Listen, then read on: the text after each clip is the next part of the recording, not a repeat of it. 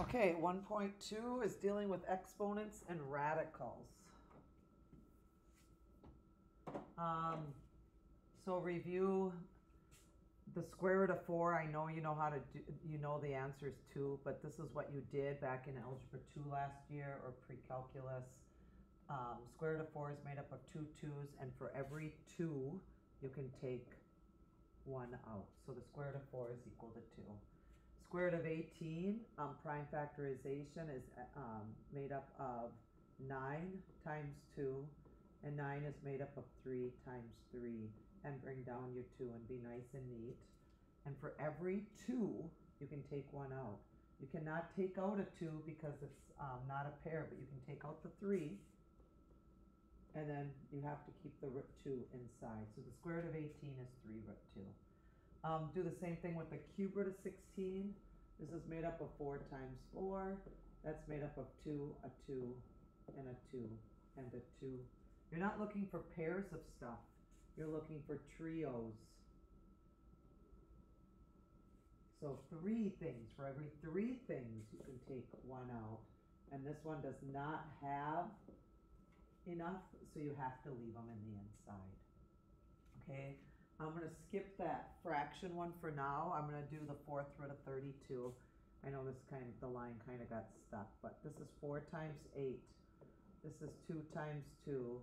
This is 2 times 4. This is a 2, this is a 2, this is a 2, this is a 2, and this is a 2. You're looking for 4 of something. I can take out 1 2, but I have to leave a 4th root of 2 left in there. So I did a square root, a cube root, a 4th root. I don't think you're going to have a 5th root, a 6th root, but it's the same concept. Okay, now how do we do fractions? Let's do a few fraction ones. Let's do, I'm going to blow this up a little bit so you can see it. 2 over the cube root of 2. Before I do the 2 times the cube root of 2, I'm going to do 3 over the square root of 2. I just want to do that one. You were taught to just get rid of the square root by multiplying the top and the bottom by the square root of 2. So you get 3 root 2 on the top.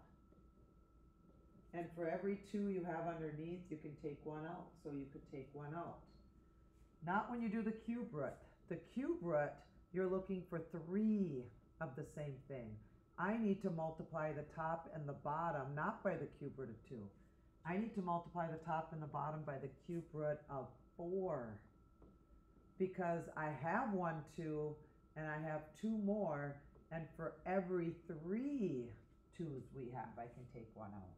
So I have 2 times the cube root of 4 on the top, but on the bottom, I'm going to have a 2 on the bottom, because for every 3 I can take 1 out. And then to simplify this, the 2 2's can go away, so I have a cube root of 4. Let's do another one. Let's do 7 over the 4th root of 25. What do I have to multiply the top and the bottom by? Well, I know I have to multiply the top and the bottom by the 4th root. There's a rule in math that says you can never leave a radical as their final answer in the denominator. That's why I'm getting rid of the radical in the denominator. I know that 25 is made up of 2 5's. How many more 5's do I need to take 1 out? Well, you need 4 of something, because this is the 4th root of something. I need 2 more, so I need this also be the 25.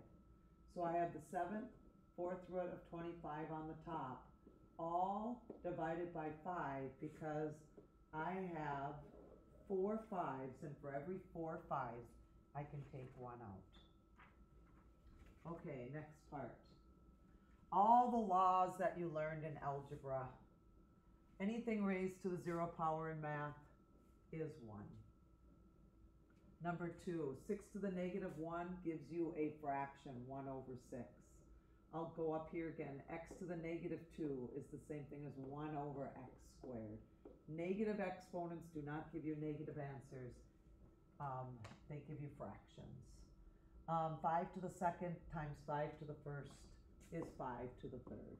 You add them together. X to the 3rd raised to the 4th is x to the 12th. You multiply those two numbers together.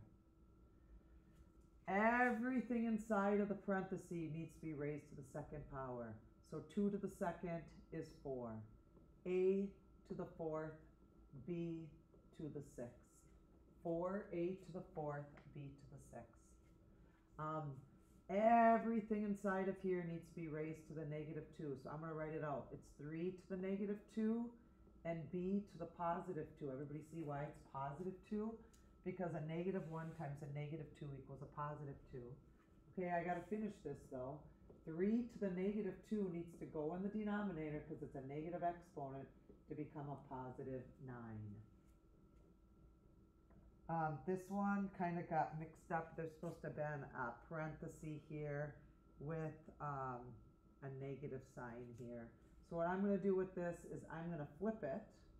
I'm going to put the b squared here, and I'm going to put the 3a down here, and I'm going to change my -2 to a +2 by flipping it. My final answer is going to be b to the fourth on the top over 9a to the second on the bottom. Okay, keep going here.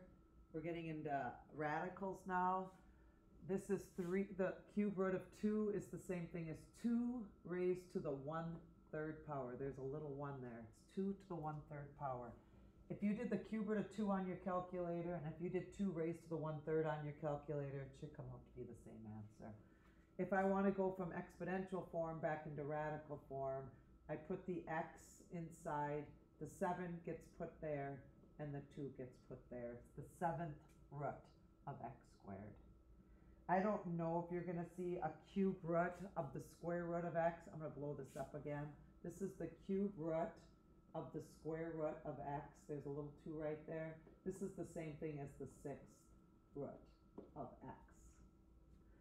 The square root of a squared plus b squared, a lot of people think it's a plus b. That's wrong. The square root of a squared plus b squared is actually equal to the square root of a squared plus b squared. You cannot simplify that down. You can't just take an a and a b out. Addition does not work with powers. This is the answer.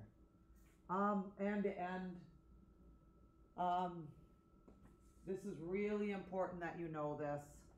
I'm going to star this one. Hopefully you remember this on the test when you take it. Whenever you see a huge radical like this, you guys, I'm going to blow this one up again so that you can see it. You're going to remember something when you're going to take the test. You're going to say, that's right, Miss Cho says to break it up into 2 different radicals. If you see a gigantic radical, what you're going to do is you're going to break it up into 2 separate radicals of cubes. You're looking for 3 of the same thing. Do we have 3 b's? Yes, we do. For every 3, we can take 1 out. We have no more radical left. And we have 3 3's on the top, so it simplifies to 3 over b. Whenever you see a gigantic radical, split it up into 2 separate radicals. Okay, that was the introduction. Now I'm going to give you an examples of all the different parts that we're doing. That was just the introduction. So, here we go. -3/2 to the 4th power. And I like writing it a little bit different like this because this is the way you're going to probably see it in the book. The answer is going to be a positive because that's an even power on the outside. Take this and raise it to the 4th, that makes 81. Take this and raise it to the 4th, that makes 16. 81 over 16. The directions say to express the number in the form of a over b, so I wrote it as 81 over 16. 9 raised to the 5/2. It's been a long time since you did 9 raised to the 5/2. Do not use your calculator. I will not give you credit for this one. You have to know how to work with base numbers. I'm going to change 9 to 3 to the 2nd. We did this on logarithms. We did this in chapter 7 last year. I'm going to change 9 to 3 to the 2nd, and I'm going to keep it to 5/2. When I multiply, these 2 go away, and I'm left with 3 to the 5th. And 3 to the 5th is 3 times 3 times 3 times 3, 5 times, which is 200. that is going to get marked wrong on the test. This is college algebra, and you have to follow the directions. It says to express the answer in form of A divided by B. I need to put 243 over 1 to get my right answer if you read the directions correctly. Okay, number 3. Without a calculator. You're trying to do these without a calculator. Do not rely on your calculator to do this. How do you do a negative 0.008 raised to the 1/3 without a calculator? Well, this is the 10 spot. This is the hundredths spot. And this is the thousandth spot.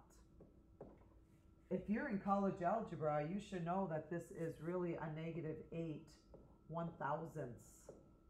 You should be able to write a decimal as a fraction. A negative 8 1/1000ths raised to the 1/3 power. You're going to take a negative 8 and raise it to the 1/3 power, and you're going to take 1,000 and raise it to the 1/3 power. I'm going to work with base numbers. I know my answer is going to be a negative, so I'm just going to keep following it. 8 is the same thing as 2/3 raised to the 1/3.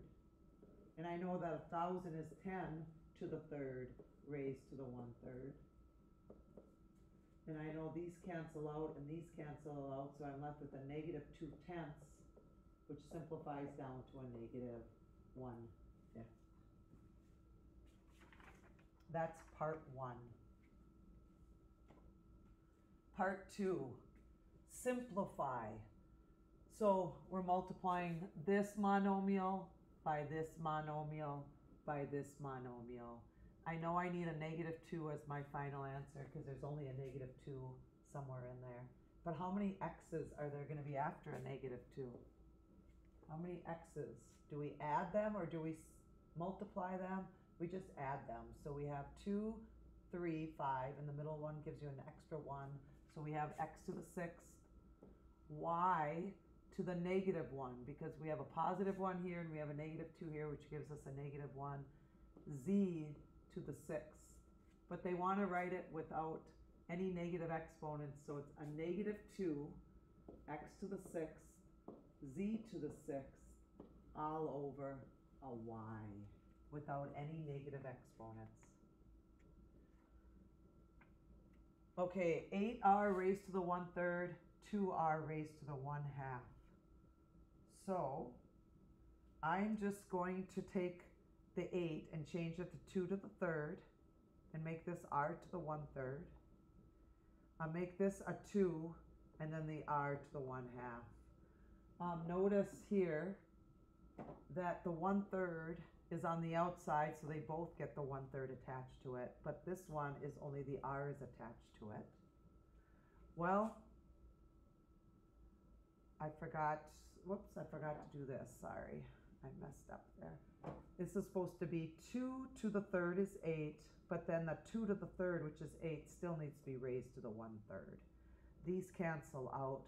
I have a 2 out in front, and I have another 2 over here, so altogether, I have a 4 for my final answer. And what do you do with these two if your bases are the same? What do we do with our exponents? Don't we have to add them together? But in order to add fractions, don't you have a common denominator? And isn't the common denominator going to be 6? Isn't 1/3 the same thing as 2/6? Isn't 1/2 the same thing as 3/6? Isn't 3/6 and 2/6 the same thing as r raised to the 5/6? Final answer.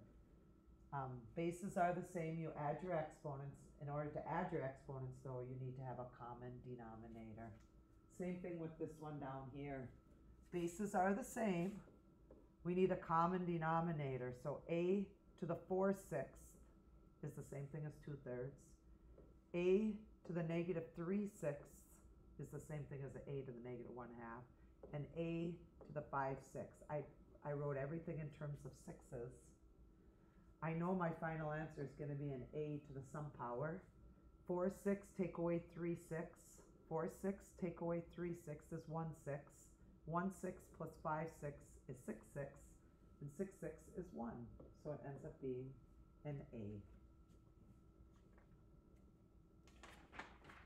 Part 3. Express using rational expressions. So get it out of radical form. So I'm going to rewrite it, and I'm going to leave the A. I'm going to write the B. There's a little 1 here, and there's a 2 here, so it's raised to the 1/2. And then I'm just going to do it again. I'm going to use parentheses, and I'm going to go A plus B to the 1/2. All of that raised to the 1/2. This one, I'm going to start with the 4th root. I'm going to leave it as the 4th root. It's going to be R to the 1/3 plus S to the 1/2. And then that is going to be written as R to the 1/3 plus S to the 1/2. All of that has to be raised to the 1/4. We're going to go in the opposite direction. We're going to go from radical form, not radical, exponential form into radical form. So I'm going to make myself a radical. I'm going to put a 4 plus x on the inside. I'm going to put the 2 on the outside with the 3 on the inside. I am not done because it says it needs to be in simplified radical form. I'm looking for 2 of the same thing. Well, this is made up of 4 plus x, 4 plus x, and 4 plus x. I have 3 of them, and for every 2, I can take 1 out. I like to use parentheses. I still have 1 left on the inside, and I like using parentheses. You don't have to, but I like using parentheses. 8y to the 1/3. I know that the 8 is raised to the 1/3, and I know that y is raised to the 1/3. And I know I have to write it in radical form, but I'm going to change the 8 to 2 to the 3rd, raised to the 1/3. Goodbye to that. I know I have a 2 on the outside. I don't have enough y's, so I have the cube root of y left on the inside.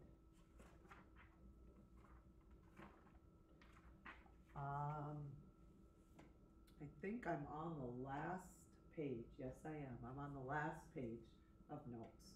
2 more problems, and that's it for notes. If I'm going too fast, you can always rewatch it. You can stop it. You can take your notes as I'm going. You can stop to catch up if I'm going too fast. That's the glory of videos. So, okay, simplify this. When you see this on the test, you're going to see a radical with a fraction, and you're going to say to yourself, that's right. Miss Cho says, let's split it up into 2 separate radicals. It's the square root of x to the 6th, y to the 12th, over the square root of 125. So I split it up. I'm going to do the top first. I have 6 x's, 1, 2, 3, 4, 5, 6, and I'm looking for 2's of stuff. So I'm taking x to the 3rd out. I'm taking 3 of them out. I'm not going to make 12 y's. I know I'm taking 6 of them out. Divided by. This is made up of a 5, a 5, and a 5. Well, I can take 1 5 out, but I still have 1 5 left in there. Everybody see that? I can take 1 5 out, but I still have a 5 left in there. There's a rule in math that says you can never leave a radical in the denominator in math. So I need to multiply the top and the bottom by the square root of 5. So my final answer is going to be x to the 3rd, y to the 6th, square root of 5 on the top, divided by 25 on the bottom, because for every 2, I can take 1 out. And the last problem. We have this negative. So the first thing I'm going to do is leave it as the 4th root. That's the first. I'm just going to leave it as the 4th root. I'm going to leave the 3.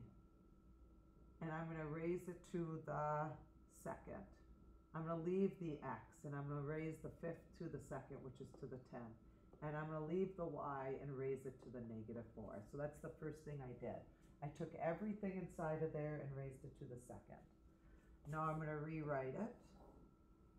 where I have a 3 to the second on the top, an x to the 10th on the top, but I have a y to the 4th on the bottom.